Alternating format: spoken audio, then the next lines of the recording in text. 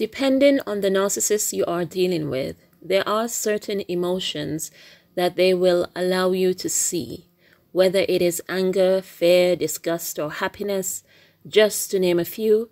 Every emotion is usually to try and manipulate people or events. So today I want to talk about when the narcissist cries. Why would a narcissist cry, or what would make a narcissist cry?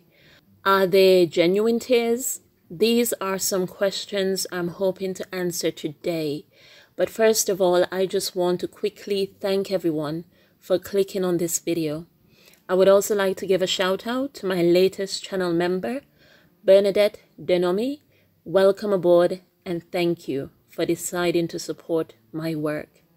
Okay, so today I have 5 reasons why the narcissist cries. The sign of tears is usually as a result of being hurt, disappointed, or sad. But when it comes to narcissists, nothing is ever as it seems, as they use their tears to communicate and accomplish so much more. Crying is not a difficult thing for narcissists. It is something they can do with a snap of the fingers. We need to remember that they are actors and actresses who have perfected their craft. But when you know what they are about or what their tears mean, they lose the desired effect. So the first reason why a narcissist cries would be to create a false impression. This is where the narcissist would want you to believe that they are empathetic individuals. This is very important, especially in the early stages of a relationship. So they would pretend as though they can empathize with someone else's predicament and pretend as though it affects them deeply as well. This can be for both fictitious events and real events. Fictitious events can be something from a novel that they are reading or a movie that they are watching, where the narcissist may think it necessary to try and convince you that they are so touched by what they are reading or seeing. Then there are the real events where a friend or family member may have suffered some significant loss, or someone the narcissist knows may have died.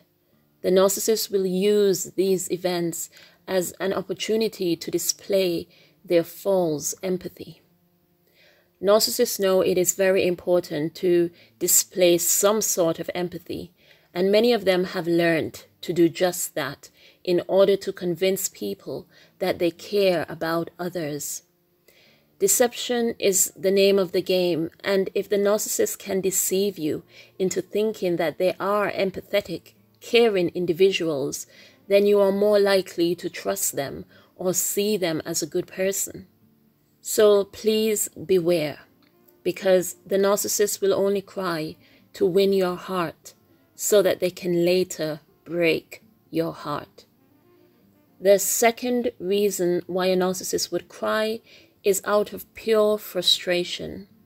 This is a result of their need to be in control of everyone and everything, which is not possible, and the narcissist therefore becomes disappointed and frustrated. They end up shedding a few tears over their own misfortune or unfulfilled plans. This is the only time their tears come from a genuine place, but these tears are not for anyone else but themselves. Narcissists cannot handle disappointments. They cannot cope with losing control or being faced with the reality of having a lack of control, and this makes them truly sad. They are distraught when they don't get what they want or things don't play out the way they want them to. With their tears, they are hoping to gain pity, sympathy, and to basically get someone to help them. The narcissist's tears are only genuine when they are crying over their own losses. The third reason why a narcissist would cry is to diffuse an attack. Narcissists hate to be confronted or challenged about their behaviors. And if they realize there is no way of explaining their way out of a situation, they will try to cry their way out of it. Narcissists hate taking accountability for their bad actions and are always quick to blame someone else. But if all that fails, they rely on their tears. They are hoping that when they cry, you will stop the accusations and the blame and even give them an apology. Narcissists use their tears to end conversations that are not beneficial for them or their image. It is one of their ways to get people to back off and leave them alone. And they are hoping that you never attempt to do it again. And this is where it can get difficult trying to deal with real matters with a narcissist, because they will use anger, tears, or both to avoid anyone pointing a finger at them. So if they are in the spotlight for anything negative, they will use their tears to try and diffuse the situation. The fourth reason a narcissist would cry is to incite an attack on someone else. This is one of the reasons why their smear campaigns are so effective. It is because they become the victims and they would lie and cry to get people to believe them. This is how they gather their flying monkeys and motivate them to attack. The narcissist knows that becoming vulnerable and appearing weak will inspire others to stand up for them and support them.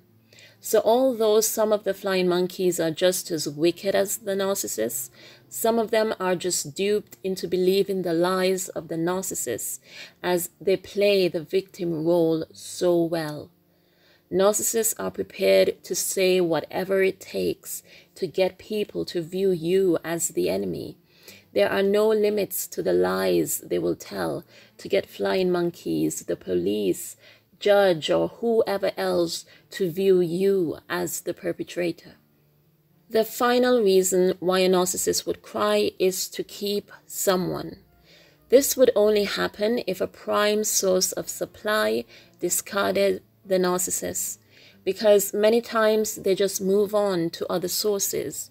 But this is when you find out how much you offered the narcissist, because in spite of all the lies and abuse, they will cry their evil eyes out to get you to stay with them.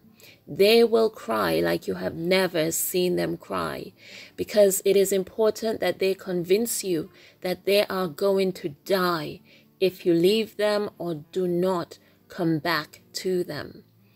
The loss of someone who the narcissist deems as a primary source of supply can drive them to become very desperate. Crying would just be the start. After that, they may hit rock bottom or resort to stalking that individual.